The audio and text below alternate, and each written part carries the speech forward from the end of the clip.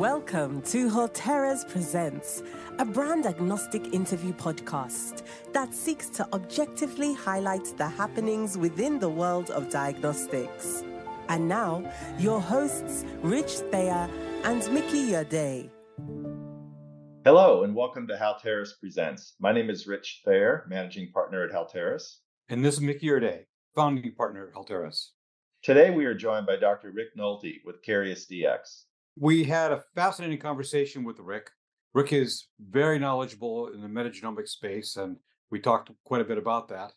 And I think one of the takeaways is there's still a lot to be done, but the proof points are difficult. In fact, it reminds me of Carl Sagan, who said, extraordinary claims require extraordinary evidence. And they are building it, but there's a lot more to do. And now, our interview with Rick Nolte. Hello, Rick. Good morning, and welcome to our podcast of Haltera's Presents. Please tell our audience a bit about yourself. Well, thank you, Rich. It's great to be here, and thank you for giving me the opportunity to participate in this podcast. A little bit about myself. I've spent I had a 40-plus year career in academic pathology and laboratory medicine. My primary focus has been in clinical and medical microbiology. I'm a medical microbiologist by training. Spent time at 3 different academic institutions. Started out at the University of Rochester, then Emory University, and finished up my academic career at the Medical University of South Carolina. And when I finished there, I was vice chair of pathology and laboratory medicine and director of clinical labs. But throughout that career, my major research and clinical interest has been what I've been calling molecular microbiology. So, leveraging the advances in molecular diagnostics to improve infectious disease diagnosis. I made a recent career shift. About 2 years ago, when I retired from MUSC, I joined Karius, the microbial cell-free DNA sequencing company. And why do that is my next career step. Well, it's kind of a long story. I haven't had an eye on metagenomics for infectious diseases for probably about a decade. And when I was at MUSC, I taught medical students a good bit and gave a couple of lectures about the applications of metagenomics and the microbiome and health and human disease. So that kept me current with some of the recent advances.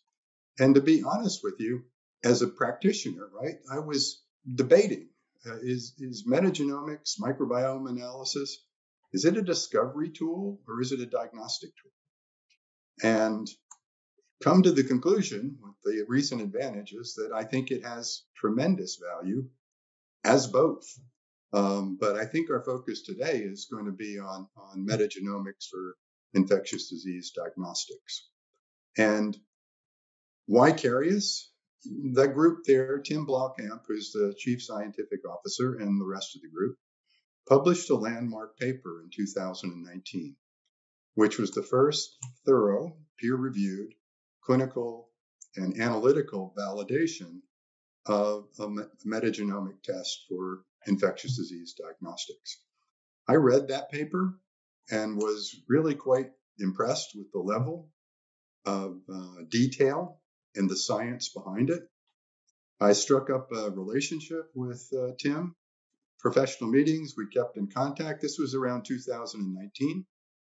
And when I left MUSC in the summer of 2021, Karius was kind enough to let me join the team as a senior director of our medical affairs team. Well, thank you, Rick. You've certainly had a fascinating career. It occurs to me that there may be some parallels with where biotech was in the early days, with advancements in cloning and sequencing that led basically to the foundation of a whole brand new industry, and where we might be today with the application of metagenomics. Do you see any parallels there? Yeah, I do, Rich. That's a great question. I've been lucky enough during my career to be in a position to be involved with a number of companies and organizations that have been advancing molecular diagnostics from from PCR to branch DNA to all of the explosion of different target and signal amplification methods. And then with the emergence of syndromic panels for infectious disease diagnostics, I was actually at the table early on with Idaho Technologies that then morphed into BioFire and now bioMeriU. And so watching what's happened over the years and some of the challenges in terms of dealing with the new technology and its application in the clinical lab has been sort of my sweet spot in my career. And the level of complexity and the breadth of coverage that metagenomics offers is both a blessing and a curse. I still feel there are considerable knowledge gaps among the diagnostic and the medical community about what the true potential is for these types of tests. And I really appreciate having the opportunity to try to help fill those gaps in knowledge and truly find out where metagenomic testing for infectious disease, where it's going to wind up. I think we already have significant evidence that it is a very useful adjunct to conventional microbiological methods. And in that conventional, we include some of the more recent developments in terms of syndromic panels and other molecular tests. But we clearly, there is a significant advantage offered there in terms of increased diagnostic yield. So yeah, that's fascinating. We certainly agree with you. And in fact, over the years, we've had many very productive discussions with you concerning what manufacturers have done well and not so well to provide the right types of tests and instruments for laboratories.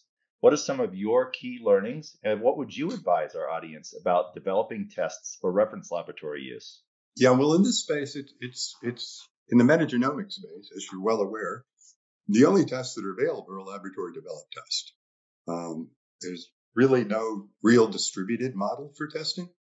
So there are a limited number of players, right? There are major academic institutions, to name a few, University of California, San Francisco, University of Washington, Johns Hopkins, and others I'm sure I'm neglected to remember. But there are a few academic practitioners that have launched metagenomic platforms for ID diagnostics. There are a number of companies now in the space. Our company is a little unique in that in the analyte, we are sequencing microbial cell-free DNA. Most of the other players in this field are doing site-specific analysis, if you will. If a patient's suspected of having a CNS infection, you get some cerebral spinal fluid and do the metagenomic analysis. They have a brain abscess, you need abscess material.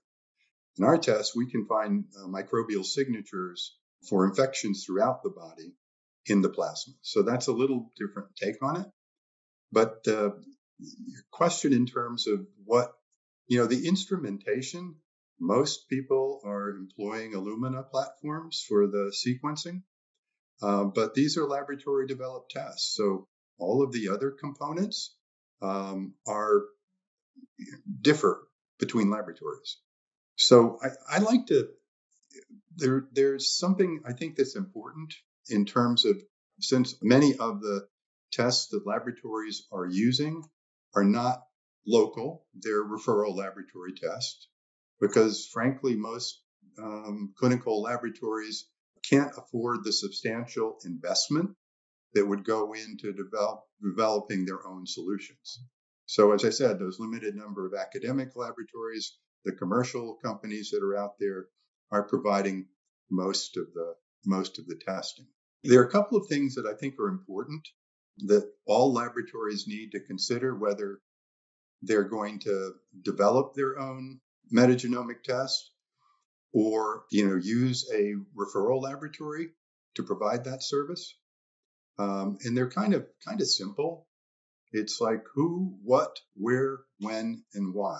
The who is, what patient selection factors for use case scenarios. So which patients would actually benefit from metagenomic analysis? The what? Well, which methods should you consider? As I mentioned, site specific, so or plasma in our case, and which method is appropriate for which population. And then the where we've already touched on. Is it going to be a local offering, or is it going to be employing a referral lab? When? This is a really key point, I think, for where we get with metagenomic analysis because of its breadth and depth of coverage. When should the sample be collected in the patient's diagnostic journey, right? In order to maximize the potential clinical impact, I feel that these tests ought to be done earlier rather than later in the patient diagnostic journey. We know from experience that often these tests are deployed as a Hail Mary pass. So you've come to the end of a long diagnostic journey using standard of care test, and then people throw their hands up in the air and say, okay, let's try a metagenomic test. By the time you get to the end of that journey, you've lost much of the opportunity to have a clinical impact. So there is, I think, a growing recognition that with this technology, it might have its best opportunity at demonstrating that clinical impact if done early in the hospital course. And then finally, why? Why do you want to implement a test like this or use a test like this? Well, you've really got to look at the institutional goals, the hospital lab or the clinic setting, and what do you want to accomplish? And that usually kind of has to balance the need for speed, comprehensiveness of the diagnostic, and cost effectiveness, right? And most importantly, I think what's largely lacking in this space is developing clear diagnostic algorithms for its use, building the evidence to help define what the best use case scenarios are. And that leads into another discussion about diagnostic stewardship. These tests are among the most expensive in the infectious disease diagnostic space, but when used in specific target patient populations, you can demonstrate clinical impact. You can demonstrate increased diagnostic yield over standard of care, but these aren't tests for every patient, right? So developing those use case scenarios like febrile neutropenia, culture negative endocarditis, pneumonia in immunocompromised patients, fever of unknown origin. Those are the types of patients that we think this type of analysis will have the greatest clinical impact. Why don't we go backward to Okay. define what the heck metagenomics is? Yeah. So the term metagenomics has been with us for over 25 years, but the applications have morphed dramatically over that time, especially as it pertains to what you're involved with, which is infectious diseases. Can you please tell our listeners what metagenomics means today, how it's being used to understand microbe communities in human disease, and why that's important? Yeah. Metagenomics, in my way of thinking, is the comprehensive analysis of microbial and host genetic material that is in a patient sample. And while most methods that are used in this space are truly metagenomics, right? A complete analysis, a comprehensive analysis, we've also got this other term that's popped up recently called targeted metagenomics, where there's a upfront decision about what is being sought, right? And instead of doing the complete analysis, it's a limited analysis, and that analysis is limited to a certain number of pathogens or group of pathogens. And that term has sprung up recently, and it's kind of an oxymoron, right?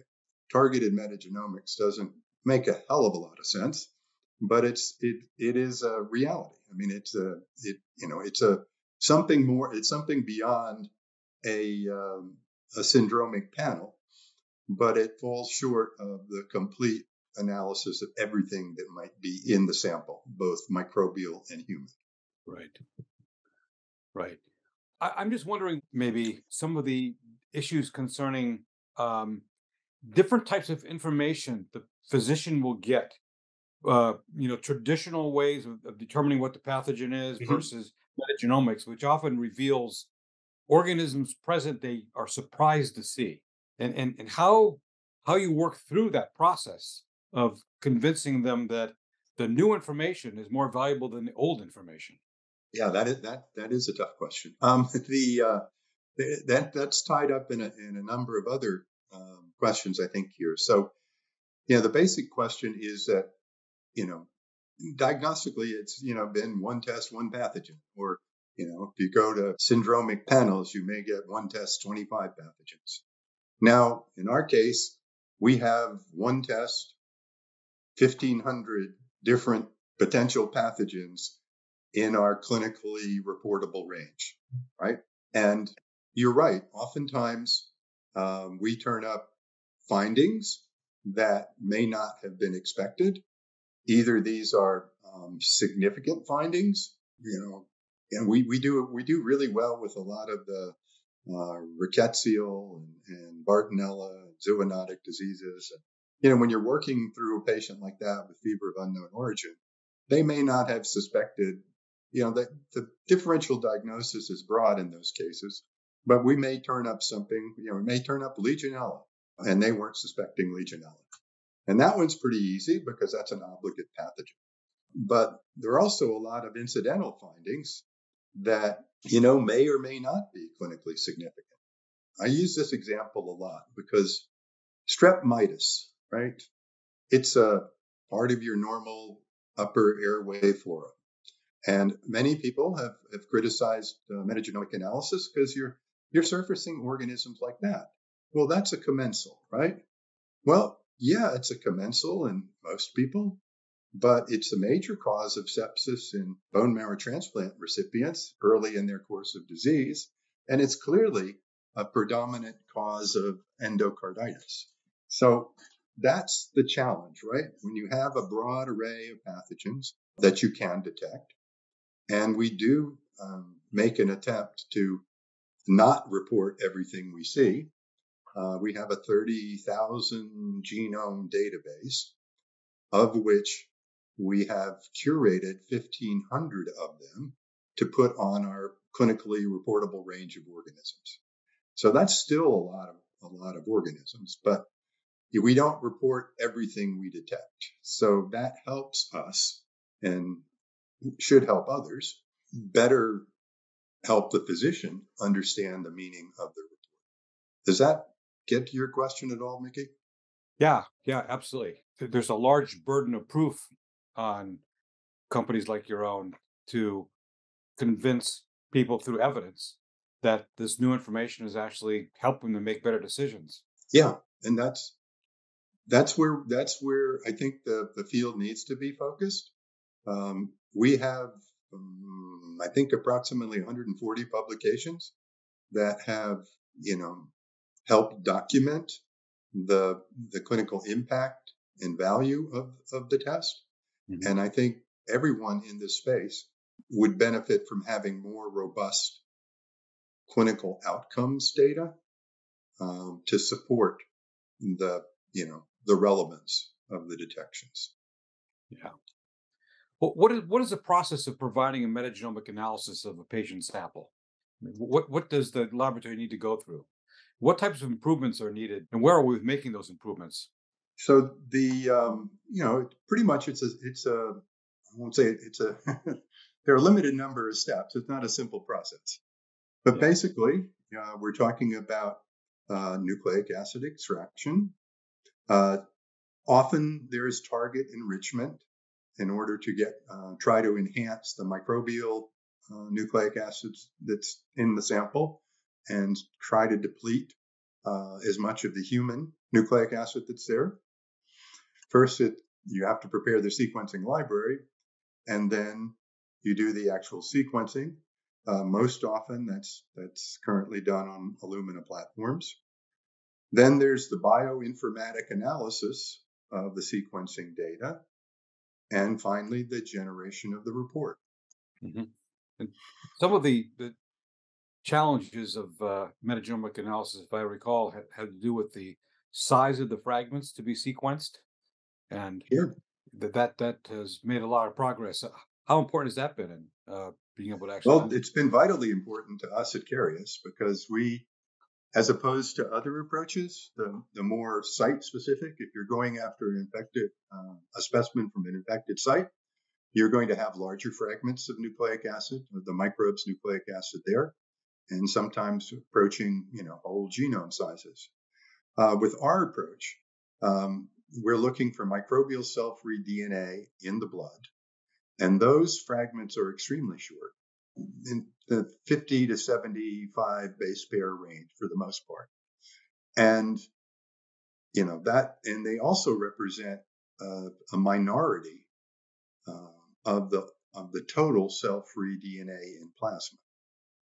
So, that for us, being able to do this kind of analysis with very short fragments of microbial DNA that are present in plasma is really, I think, one of the leading technological leaps forward in terms of metagenomic sequencing.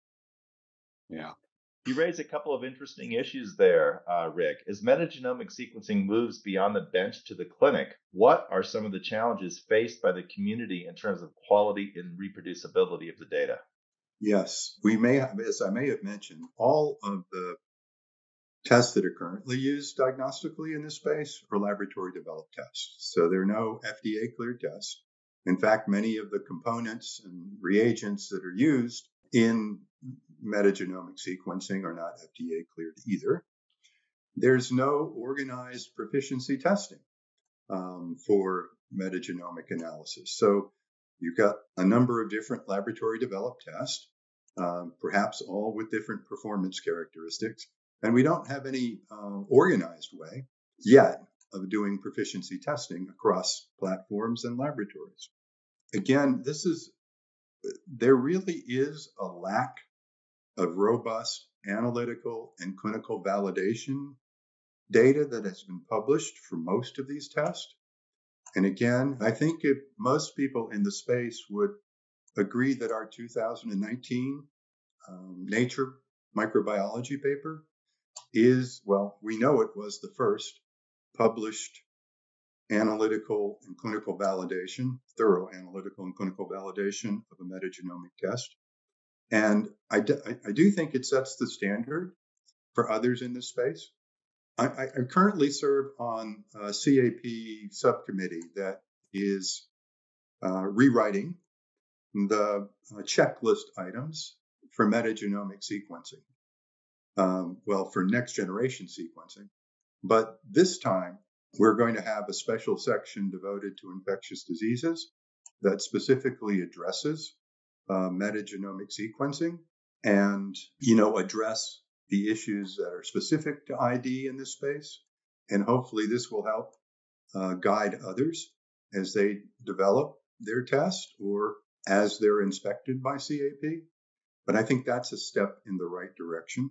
And the thing that most people know about metagenomics for infectious diseases, if they don't know anything else, they are concerned about environmental contamination and how it can be mitigated and how you can trust the results. When we say we've detected a microbe in a sample, that the microbe is actually in the sample and not there as a result of environmental contamination. So, environmental contamination of reagents and effective mitigation tools, I think are the contamination needs to be addressed. and there need to be more effective ways to mitigate those problems.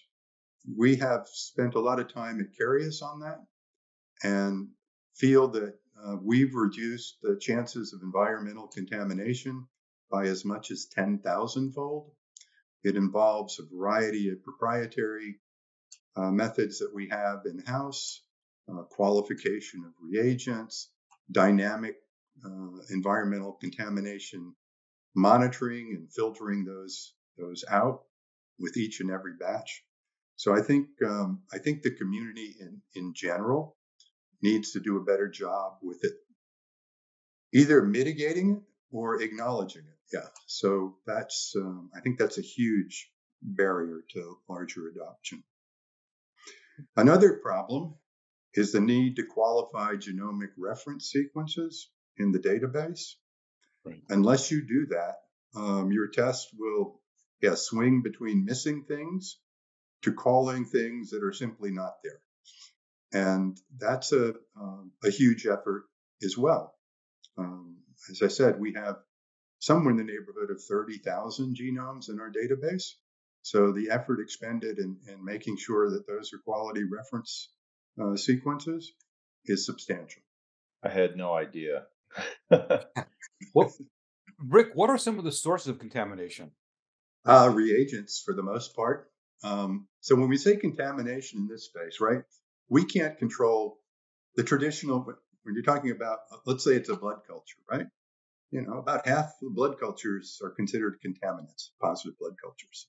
So we can't control for an organism that may have been introduced during the collection of the sample for our analysis, but most of it comes from the environment, and most of it is from the reagents used in the process. Amazing. So, there have been fits and starts with the adoption of pharmacogenomics in medical practice. For instance, the use of P450 type information for therapy selection and monitoring. What lessons might be learned and applied to the metagenomics space to speed adoption in routine practice? Rick, does that make any sense, or am I sort of doing apples and oranges? It does make some sense, and I think my answer would be that why did that fail? It failed because of lack of robust evidence that it made a difference, and that's the same problem we're facing with metagenomics. We have a lot of evidence, the potential impact, but the kind of robust outcome-based studies are lacking. It's the lack of that robust outcomes data for not just for our tests, but for all of the people in the metagenomic space that is a barrier to wider adoption. Yeah. I mean, that being said, it's being used at 300 plus, our test is being used at 300 plus hospitals. We performed over 30,000 tests since 2017. It does have value. It is used. But yeah, it's not part of any guideline. That's the other thing that I think the pharmacogenomic piece had, is getting those recommendations into guidelines. And that's another thing that I think the community, infectious disease community, needs to focus on, is developing enough evidence that it gets recognized and gets put into guidelines for diagnosis of pneumonia.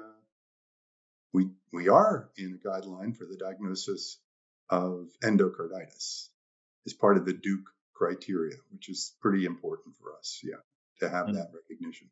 If you look across those hospitals and types of patients that they're employing this technology for, what is the pattern? I mean, is it one particular type or a small subset of patients which are being focused on? Yeah, our focus, because we're a small company, so our focus, we can't do everything, right? So the focus, we're kind of laser focused now on the immunocompromised patient population, because those are the ones that suffer some of the most dire consequences of infectious diseases. That's not to say that it's the only application.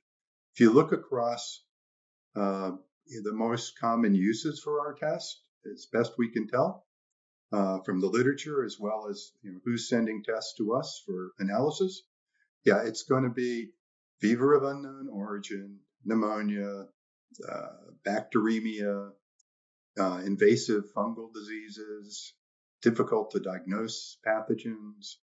The evidence generation piece to get it accepted in practice guidelines. I mean, that's the way to cement it, to hardwire it. We can develop and promote all the publications we have that speak to the potential value of the test, but the way that we can guarantee that it becomes hardwired into medicine is to get it incorporated in the guidelines for taking care of patients with febrile neutropenia or pneumonia or endocarditis or whatever. Pick whatever infectious disease syndrome you want. That makes sense. Evidence is the key. Yeah. Evidence is the key. Clinical utility. Exactly. And that's, so much of the microbiology community has been focused on for years.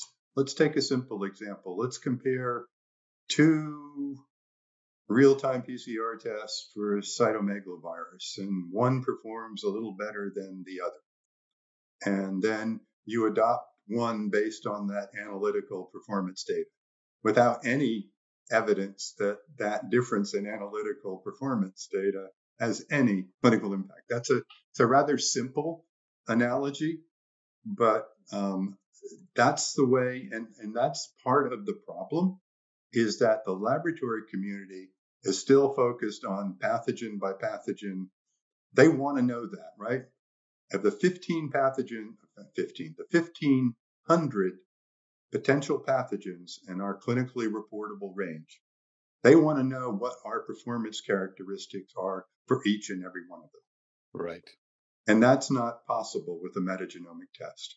There's something called a methods-based analysis that you do your best to figure out how your test is going to perform across a whole variety of organisms. So we picked 13 representative organisms that span viruses, parasites, fungi, and bacteria, and varied in terms of their genome size and G+C content.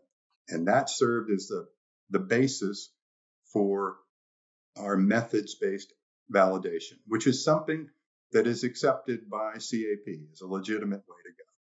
And then we supplemented that with thousands of in silico experiments to prove how it works with the other organisms that might be in the data. But no metagenomic test can provide you that performance metric for each and every reportable organism. When you have, I don't know, if you have 1,500 organisms, how would you do that, Mickey? I don't know. Very carefully. Yes, because there aren't reference methods for most. I mean, find me a reference, quantitative PCR for Bacteroides fragilis. I mean, who does that? Nobody does that. It's not. Yeah, there's the problem that the field faces is that what do you do with a test where there's no accepted reference standard? Right. This is a big issue. I remember back to the early days of GenProbe, when they were developing the first TB assay using nucleic acids. And they had a number of samples that were positive by the TMA assay, negative by culture. Yep. And what does the FDA say? We call those false positives. Exactly. And so until you can prove to us that those people actually had the disease in some other way, we don't believe your results. And yeah, and part of the way that we have dealt with that as a company is we realize the limitations of the standard of care tests that are out there. And we can even get back to what standard of care means in microbiology, because it's more like standards of care. And yeah, we depend upon, when we have those kinds of situations, and not all of them, but most of our studies we depend upon clinical adjudication of the results, which is a perfectly acceptable way of, validating a test where there's no accepted gold standard. There are problems with it, but we consistently find more adjudicated causes of infection than standard of care. Yeah. So there's a problem here that I think is different from many other problems like the one I just described with, for instance, TB, in that many of these pathogens are conditionally pathogenic in a host. Thank you. That's the perfect word. I should have used that earlier. I don't know if people typically use that, but it just seems to convey the problem to me. Yes. So what do you do about that? Yeah, you try to educate people. And that's basically what we do, right? So, not educate, we do educate, but the we're conditionally reporting, right? There are 30,000 genomes in our database. We only report 1,500 that we think are legitimate or have legitimate pathogenic potential. So that would be considered conditional reporting. Mm-hmm. Yeah. But you may have a patient that has, in fact, a pathogen detected. Mm-hmm. When I took my first microbiology class, they had us swab our noses and grow them out on blood agar. And lo and behold, I had Staph aureus. Of course you did. Yeah. So, but it wasn't making me ill. Exactly. Yeah. So it's the clinical context, right? So you can't interpret any laboratory report in the absence of clinical context. Yeah. And so it's the same, it's really the same problem as you have in conventional microbiology. And you illustrated it so well just there. Yeah. It's like, Staph aureus is part of your normal flora, but it can also cause devastating disease. So when we detect Staph aureus DNA in the plasma, we don't know what the clinical significance of it is. No one would deny that it's a commensal pathogen, but if we label it that, it still doesn't mean that in that particular patient, it is the cause of whatever infection was suspected. And that's another criticism of metagenomic analysis. Yeah. But I think it's unfair.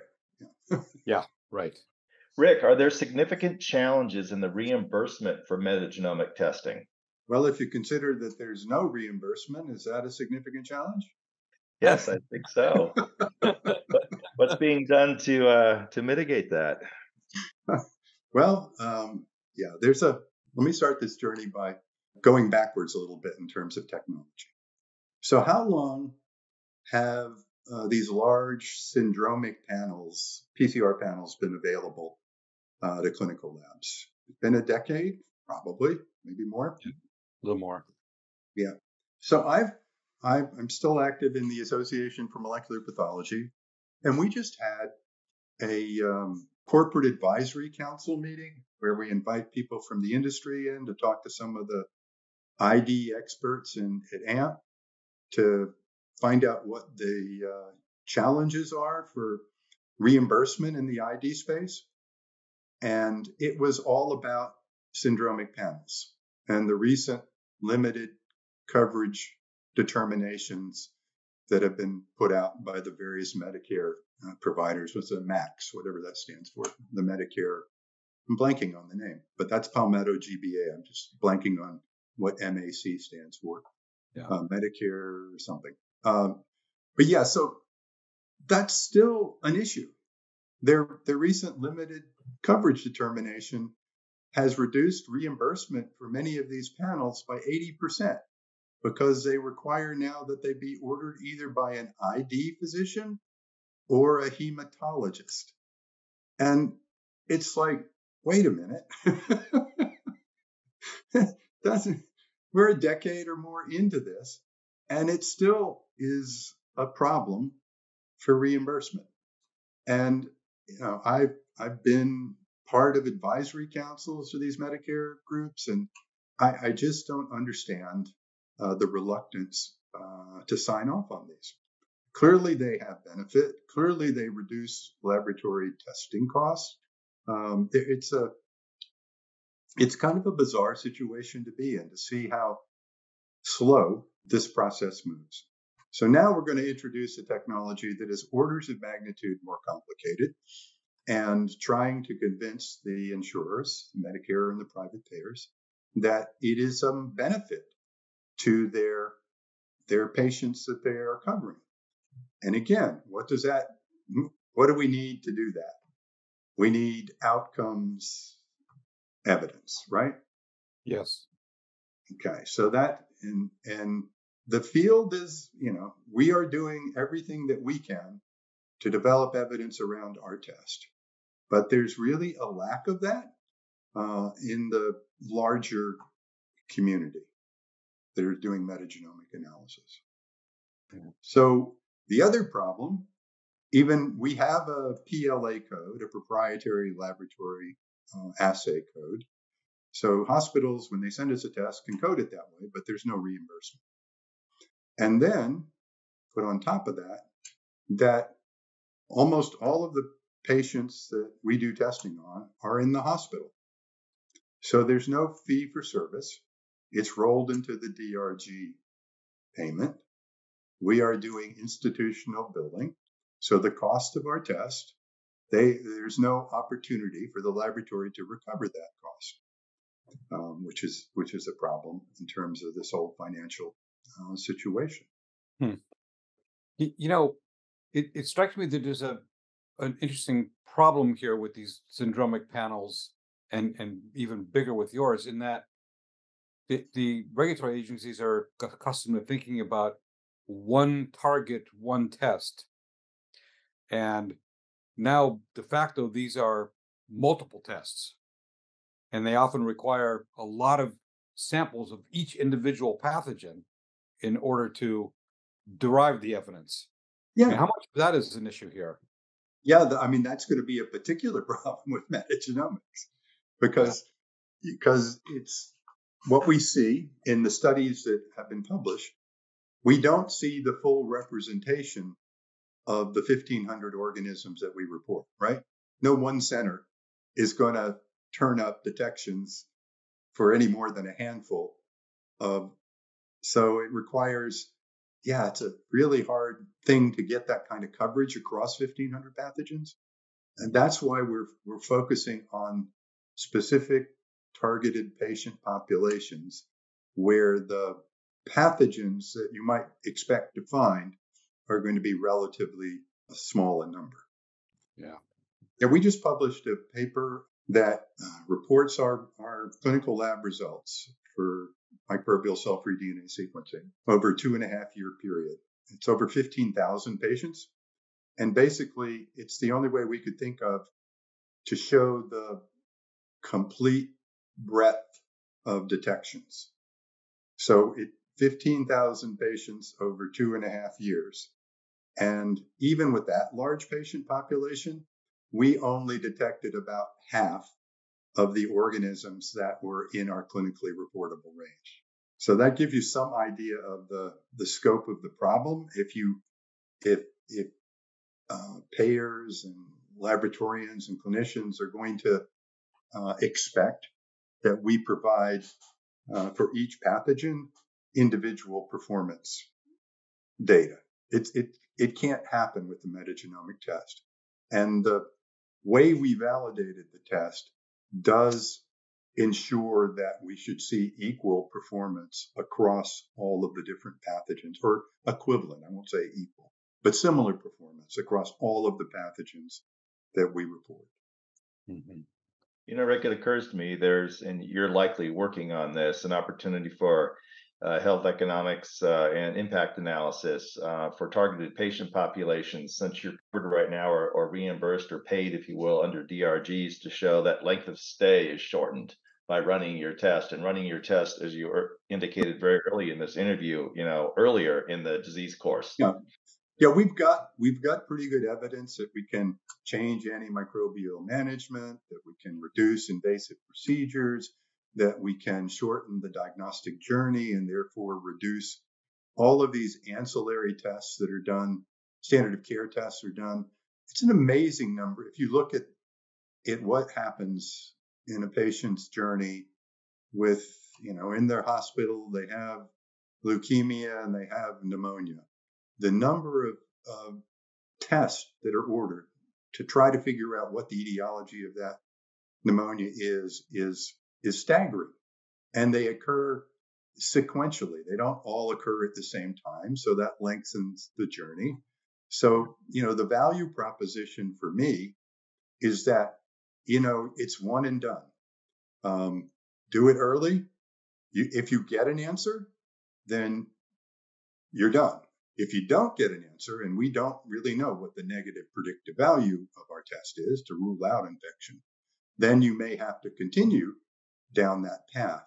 But we're going to get a substantial number of those early and with far less diagnostic testing. So you've touched on a lot of this, I think, already, but what do you think the major achievements of metagenomic analysis in human health has been to date? Oh, wow.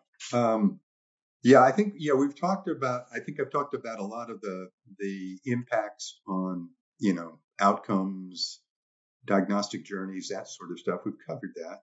I think one of the things that I think is not overlooked. Look, this is not a discovery tool per se, the tests that we're offering, but we do find things like monkeypox. When monkeypox emerged, it was in our clinical reportable range of organisms. We started to see detections. We reached out to providers that sent the sample, found out whether they had orthogonal conformation. And without changing a thing, really, maybe a little tweaking to the analytics. But we had a test for monkeypox that was already in the bag, right, so to speak.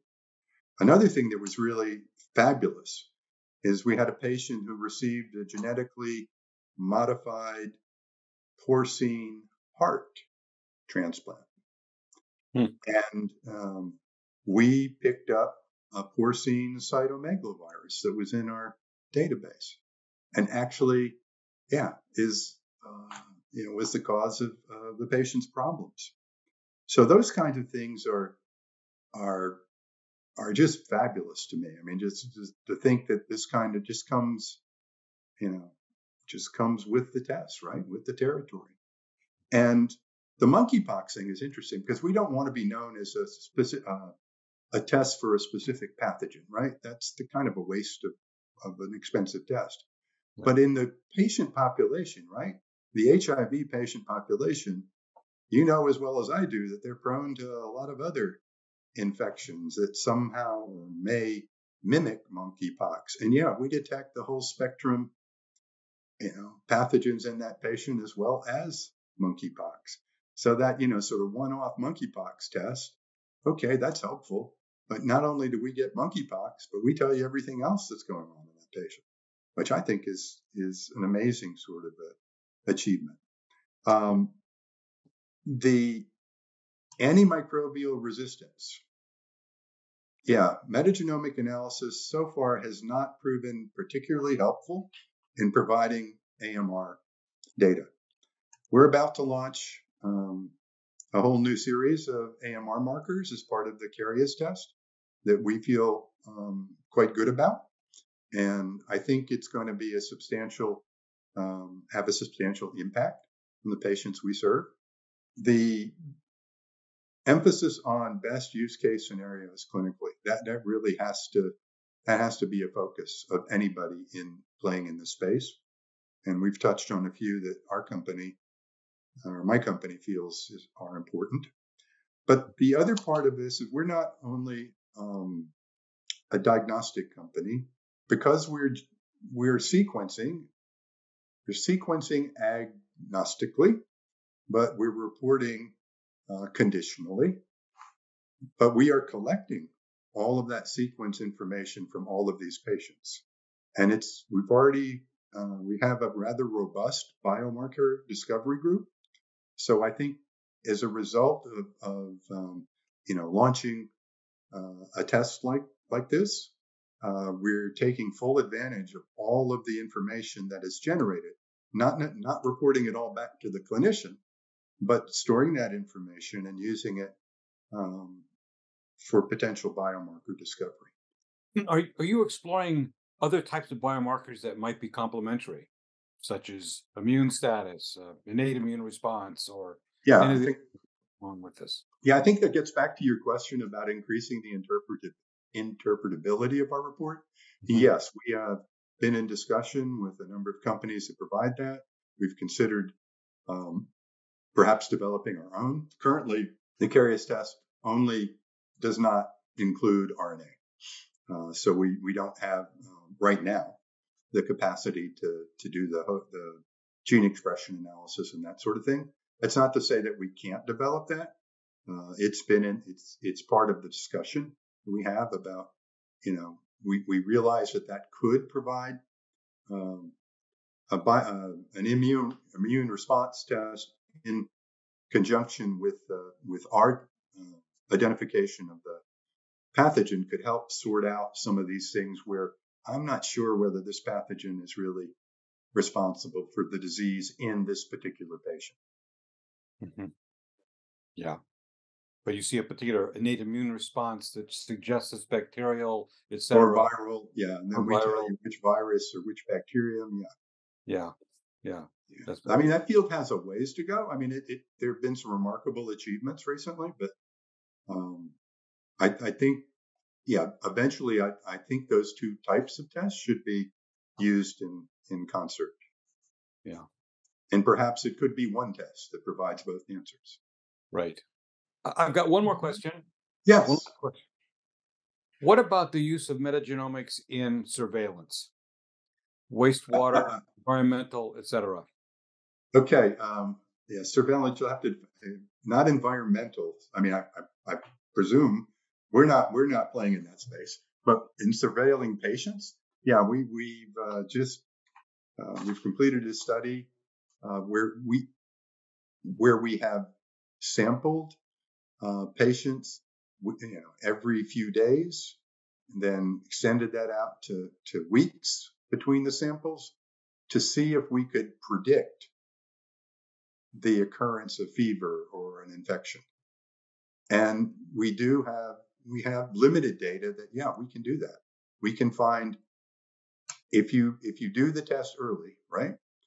We can find the eventual cause of that fever or pneumonia or whatever earlier than the onset of symptoms.